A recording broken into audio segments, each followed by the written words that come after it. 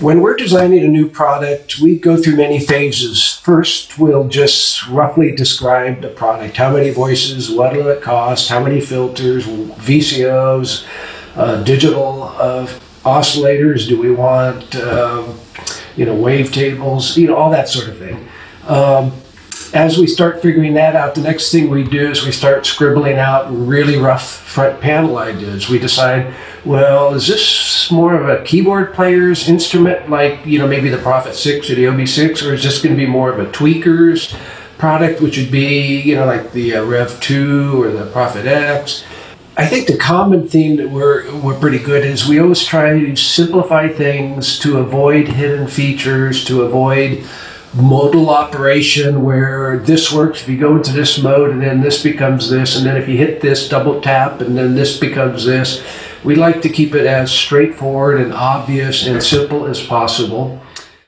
Andrew usually does the final layouts based on our rough drawings that we always do by committee, with lots of arguments about which features are in and which features are out. Generally speaking, you want a synthesizer's interface, its front panel, to reflect as much of what's going on with the current sound, the current patch, as possible. So we're always trying to strike a balance between giving people the most visual feedback, the most information about what's going on with the patch, and giving them controls like pots that feel good in the musical sense, in the performance sense.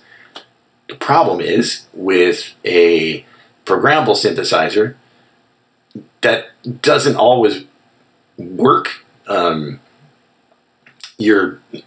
settings on the front panel may not reflect what's actually currently happening with the patch you've recalled from memory.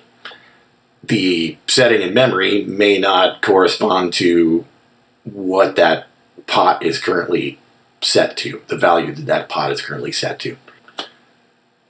You could do things, I suppose, like motorized pots or motorized faders, but that adds a level of complexity and cost to the instrument then, especially instruments like ours that tend to have lots of knobs and lots of switches on them.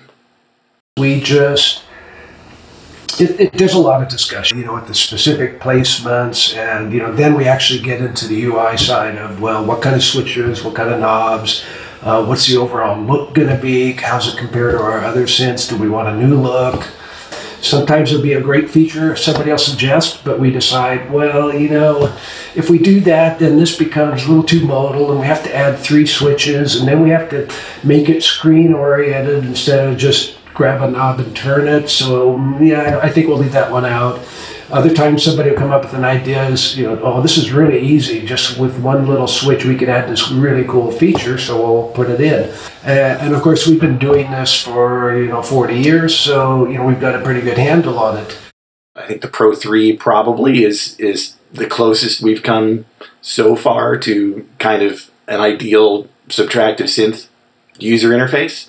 And I would guess that you would probably be seeing more things sort of born out of that design in the future from us.